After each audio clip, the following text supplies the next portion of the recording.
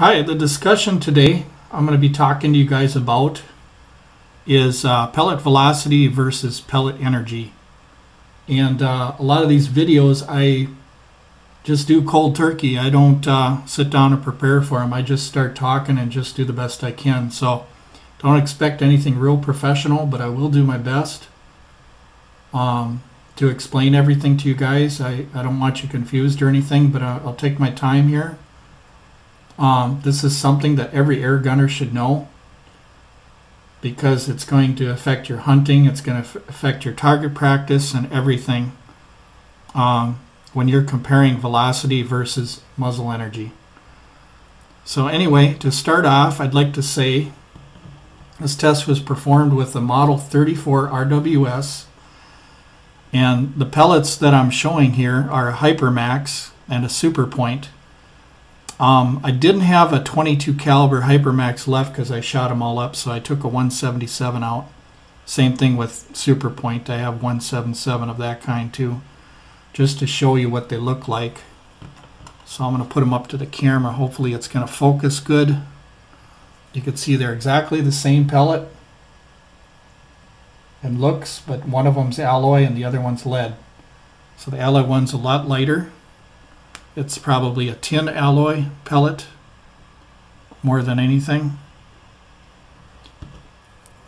What I've got here is I've got a list, and if you look on this panel right here, on this side, it's the Hypermax velocity up to 75 yards, and then you got the Super Point right here up to 75 yards.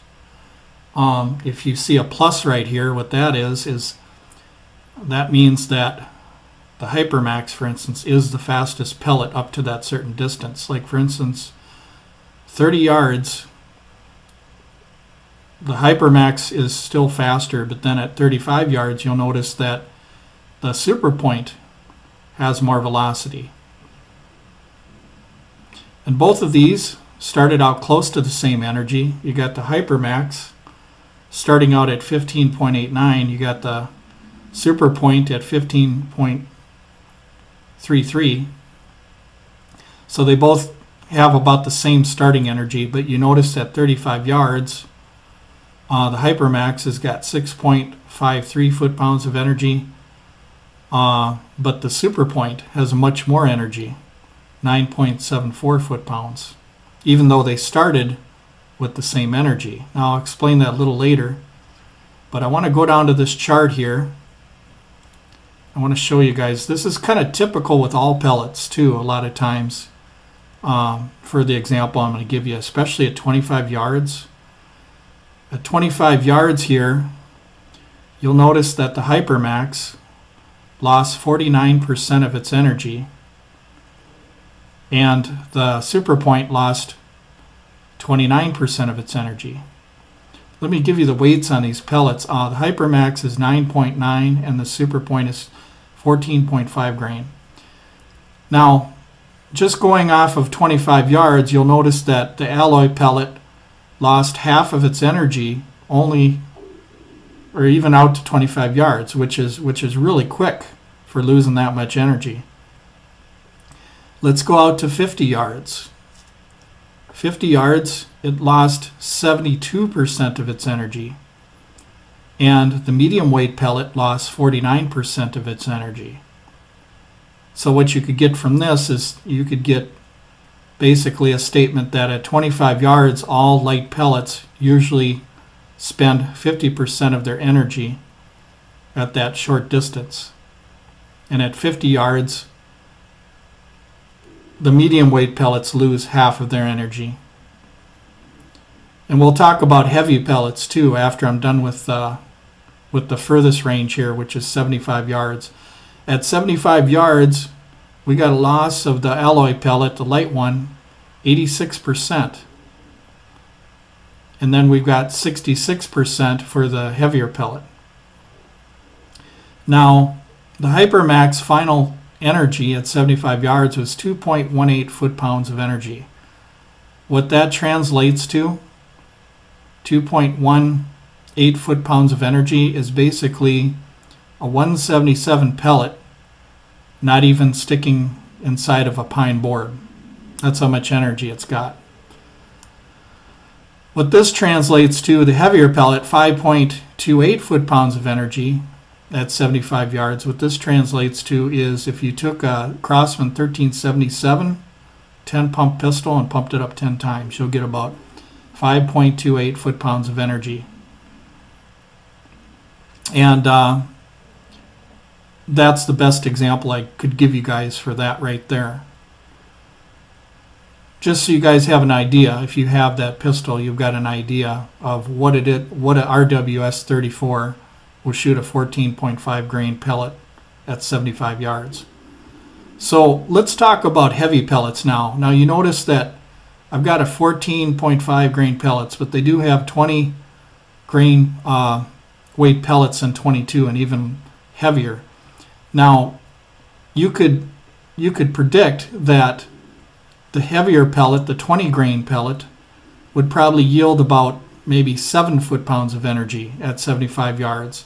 What that translates to, 7 foot-pounds, is 7 to 8 foot-pounds would be kind of like your Daisy 880 10 pump and 177 cal. If you pumped it up 10 times and shot it at point-blank range, that's the power of the RWS at 75 yards.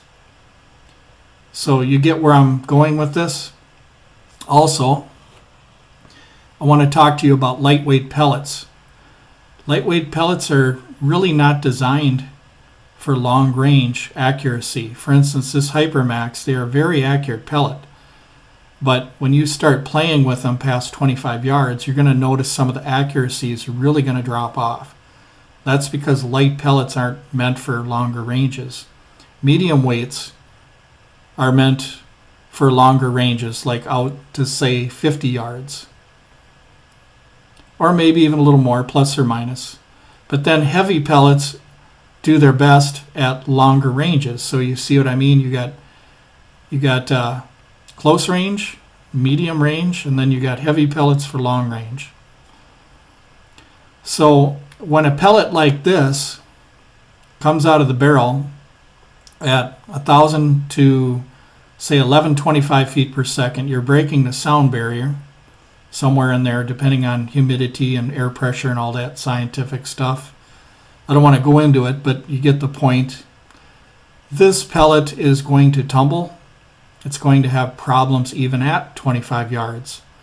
So if you're shooting the RWS Hypermax, you want to make sure that since it's a light pellet, you want to shoot it in a gun that's going to yield a velocity that's a lot lower than breaking the sound barrier. Typically, these light pellets, what they do is they give boost to, say, a weaker air gun. So, for instance, you could take this Hypermax pellet, if it was a 9 grain, you could throw it, say, like in a Webley Hurricane air gun or Tempest or something like that. They shoot 22. Or a 1322 Crosman, you could put it in there, and you could get a little bit flatter shooting and a little bit more velocity out of these pellets than you can, say, with the heavier pellet. So it's more for a boost more than anything, and testing. Now, the thing about testing is the RWS Hypermax, depending on what kind of air rifle barrel you have, if you have a choked barrel, they do really well. If you have an unchoked barrel, which means when you put the pellet in, the pellet's very loose, it has wobble and play in it. That can affect accuracy too. So the test you want for a pellet in a barrel for accuracy, just to start off, even before you fire the pellet, is you want to make sure both the head and the skirt get some rifling. If the head does not get rifling, but the skirt does, you can have front wobble here. If the head and the skirt don't get rifling, the whole entire pellet could wobble inside the barrel. And you can get blow-by, which means some of the air could come from behind the skirt, and you could lose some energy as well that way. Another thing is a loose-fitting lightweight pellet in a powerful air rifle will lose velocity too, because it doesn't have enough pressure to build up. So essentially what happens is the pellet comes out of the barrel without building up any pressure, because pellets pop like corks on wine bottles. You build up a lot of pressure, and then it comes out of the barrel at a fast rate. There have been times where I've tested lightweight pellets versus medium pellets, where a lightweight pellet was actually going slower at muzzle, and some rare cases of that happening were like with the P1. I was testing an old laser pellet, which are very, very loose pellets. I was getting 550 feet per second, but then when I tested a 7.9, I was getting 560 to 575. Now what's going on there? You got a lightweight pellet, actually going slower than a heavy one. What's going on is there's too much play inside the barrel, and that could cause problems with velocity. It makes a light pellet not efficient. Same thing with the heavy pellet. If you don't have rifling on both the head and the skirt, you're going to have some problems. Now with the RWS rifles, the barrels are really nice because they grab a hold of the pellet, and when you inspect the pellet, if you just push a rod through your air gun, like a piece of wood or something like this stick here, you'll find when you take the pellets out, there's rifling both on the head and the skirt, which is really nice. That's what you want in an air gun. And if you guys like springers like I do, Hatsan has got some really, really nice rifles that do just that. They choke the pellet and they put rifling on the head and the skirt, which explains why the Hatsan spring piston rifles were accurate right out of the box. Now, if you super tune a rifle, obviously you're going to get more accuracy. If you take the guide and stuff and you fit it to the spring, so there's not as much play, and you do a very, very light grease job, you can get a lot of the vibration out and maybe have the air rifle perform a little bit better for accuracy.